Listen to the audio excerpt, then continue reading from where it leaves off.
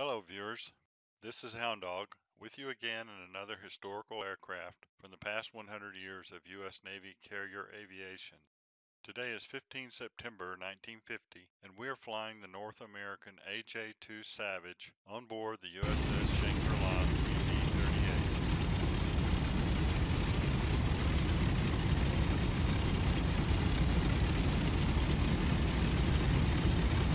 Radio check, 123, 321, radio check. On 13 August 1945, one day before the formal surrender of Japan, the U.S. Navy began a design competition for a carrier-based medium bomber capable of a 10,000-pound payload. North American Aviation was selected with their proposal for an AJ Savage, a large mixed propulsion aircraft with two radio piston engines in wing nacelles and a turbojet in the rear fuselage.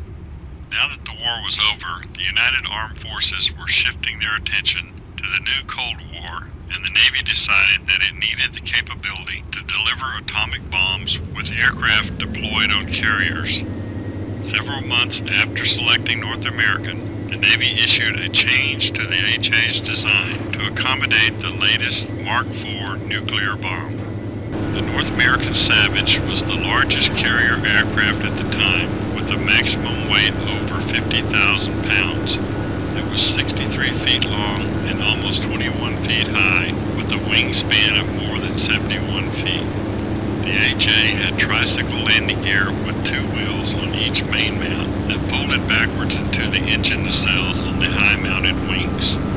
Each wingtip had a 508-gallon fixed tank, and the outer wing panels and vertical tail fin could be manually folded by the ground crew using a portable hydraulic pump. The AJ Savage was powered by two 2,400 horsepower Pratt & Whitney R2800 turbocharged air-cooled radial engines in the wing-mounted engine nacelles and driving large four-bladed propellers. A 4,600-pound thrust Allison-built General Electric J-33 turbojet was mounted in the rear fuselage. The jet engine burned the same avgas that fed the radials and was intended to be used only during takeoffs and for high-speed delivery over the target. The air intake for the jet engine was located just ahead of the vertical tail and was covered by a door that opened during operation. The Savage was capable of a maximum speed of 471 miles per hour with a range over 1,700 miles and a service ceiling over 40,000 feet.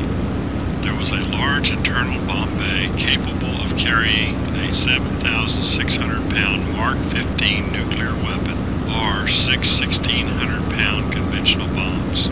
The Savage carried no defensive armament, relying instead on the surprise of the high-speed, low-level initial approach and a high-speed escape. The Navy approved North American's final design for the AJ Savage, and a contract for 3 AJ-1 prototypes was awarded on 24 June 1946.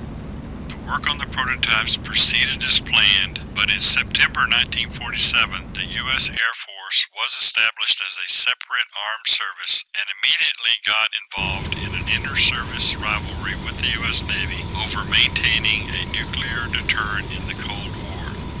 The U.S. Air Force believed that it was their sole responsibility, using their B-29, B-50, and B-36 long-range bombers. On 6 October 1947, the Navy ordered 12 production AJs and 28 more in May of 1948. In 1948, Secretary of Defense James V. Forrestal gave the U.S. Air Force primary responsibility for delivering nuclear weapons, but also authorized the Navy to continue with the development of its own nuclear strike force. Test pilot Bob Chilton flew the first Savage prototype on 3 July 1948. At about the same time, the U.S. Navy also began an interim program to use the Lockheed P-2 Neptune as its first carrier-launched nuclear bomber until the Savage was in service. This plan called for the Neptune to be loaded on board the carriers in port and then later launched using JTOW assist. The Neptunes could not land on the existing carriers and would either ditch at sea after its mission or land at a friendly airbase. Two of the three AJ prototypes crashed during testing, one with wing failure and the second losing the entire tail. However, their loss did not materially affect the development of the aircraft. The first production aircraft flew in May 1949, and Fleet Composite Squadron 5 became the first squadron to receive a Savage in September 1949. The squadron participated in testing and evaluating the aircraft together with the Naval Air Test Center in order to expedite the Savage's introduction into the fleet. The first carrier takeoff was from the USS Coral Sea on 21 April 1950, and the first landing was on 31 August 1950. Pilots liked the speed and surprising maneuverability of the Savage, but it was unreliable and extremely difficult to move around the carrier. The manual wing folding procedure was slow and created problems and delays with recovery and handling of other aircraft.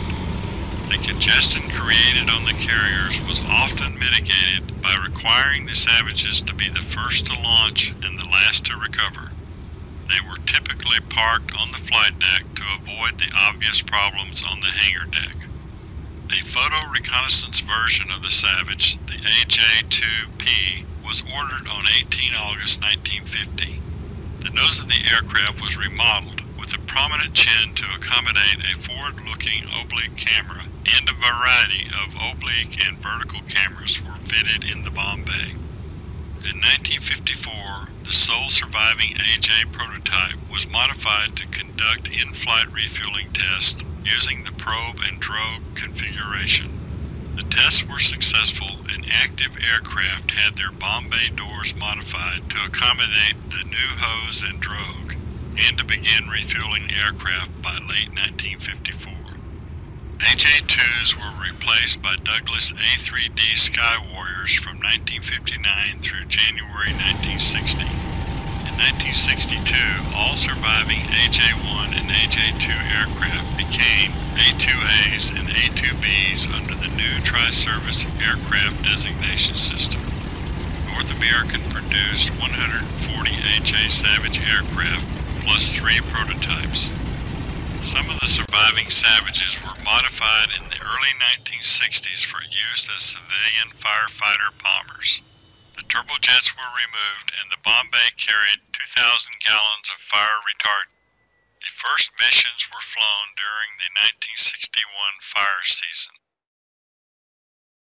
We should also note that in 1948, the Navy awarded another contract to North American for 2 prototype A2J Super Savage aircraft. Originally intended to be a simple upgraded turboprop-powered version of the AJ Savage, the Super Savage eventually evolved into a significantly larger aircraft weighing over 61,000 pounds. It was doomed almost from the beginning, primarily due to the ill-fated Allison XP-40 turboprop engine program that had also killed the A2D Skyshark program, and the introduction of the new higher-performance A3D Sky Warrior.